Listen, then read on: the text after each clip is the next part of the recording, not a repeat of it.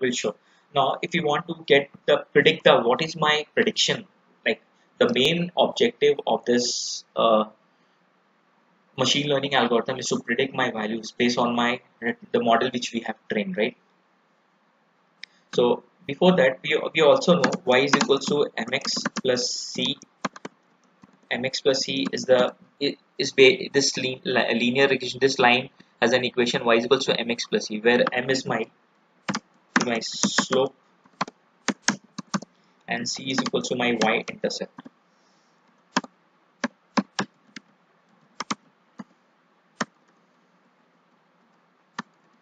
So you already know how to get the equation of slope. If this point is y1, x1, y1, and this point is x2, y2, to get the slope of this line will be x2, y2 minus y1 by x2 minus x1. And but here in this case, in this linear regression, how to get the value of this coefficient slope as well as the y-intercept. Slope, we have to get that regression dot coefficient. It will give you my it will give you the slope, and for y-intercept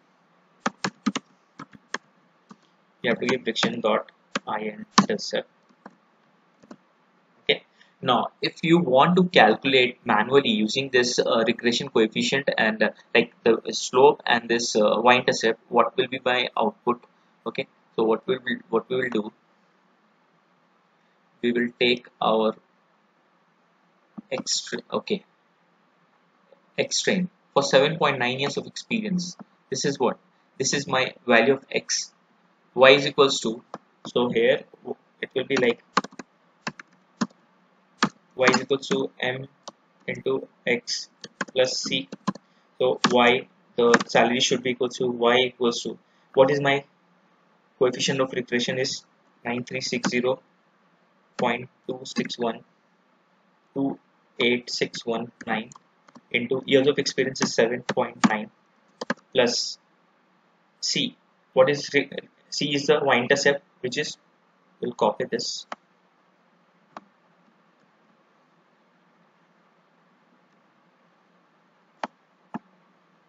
Okay.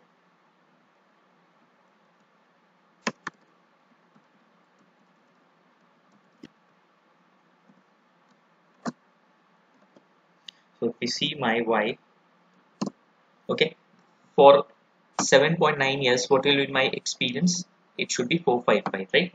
So if we predict for this y, what will be my output value? Okay. So what we will do, y underscore pred is equals to y underscore pred is equal to regression dot predict. Okay, we'll pass this. You can see this is x train, which is 7.9 years of experience. We'll pass our x underscore train. Whether it will take or not, we will come to know. Okay, so now what is y pred?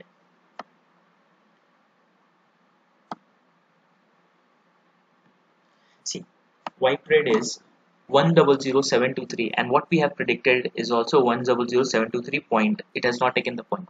So this is how we get the value. But again, we need to do the prediction for my test data set. So y pred test is equals to regression dot predict x underscore test. Okay.